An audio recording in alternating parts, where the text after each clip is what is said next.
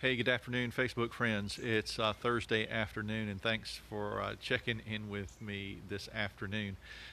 Today on the Christian church calendar, a lesser-known celebration today is the day of Saint Barnabas.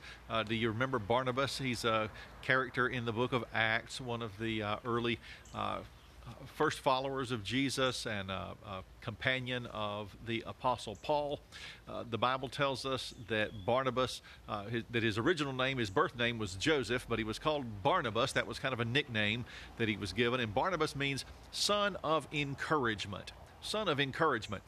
So I want to be inspired by Barnabas today and talk about encouragement. I think this.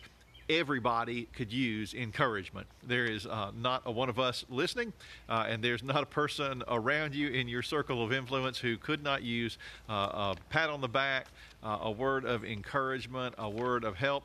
The Bible tells us that there's several ways that Barnabas encouraged others and maybe earned that nickname, son of encouragement. Barnabas's first appearance is when Barnabas owned a field, and he sold the field and brought the money to the apostles to be used for ministry and the support of that fledgling Christian movement.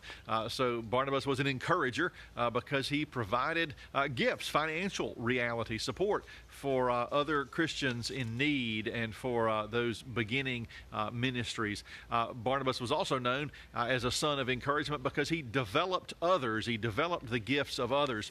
Barnabas is the one that went looking for Paul. Everybody knew that Paul had been infamous as an opponent of the Christian faith, and after he came to know Jesus personally, he sort of went off into hiding and trying to figure things out for himself and how he would figure out how to live in the new world with a new identity as a child of God.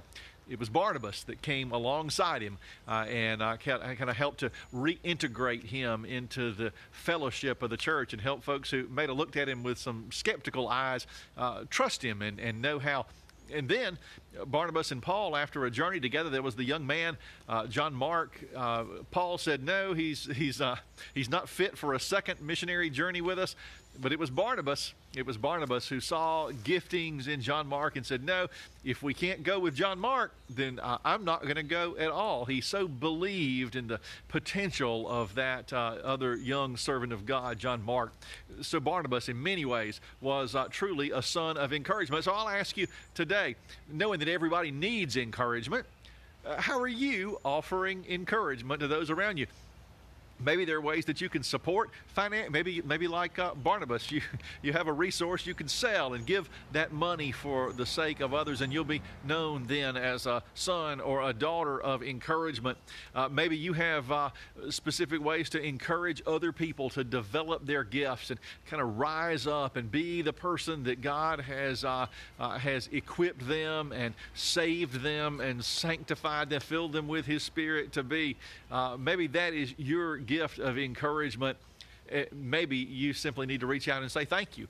Thank you to someone else who has encouraged you and supported you in the development of your Christian life, your growth as a human. Let's pause and pray together, thanking God for all those who encourage us. Father, thank you for sending Barnabas, and thank you for sending so many other sons and daughters of encouragement. Father, even when we feel like we need encouragement, give us a boost in our own spirit internally to reach out and encourage someone else with a word of honesty, a word of instruction, a word of hope, or a word of peace. Father, we thank you today in Jesus' name. Amen.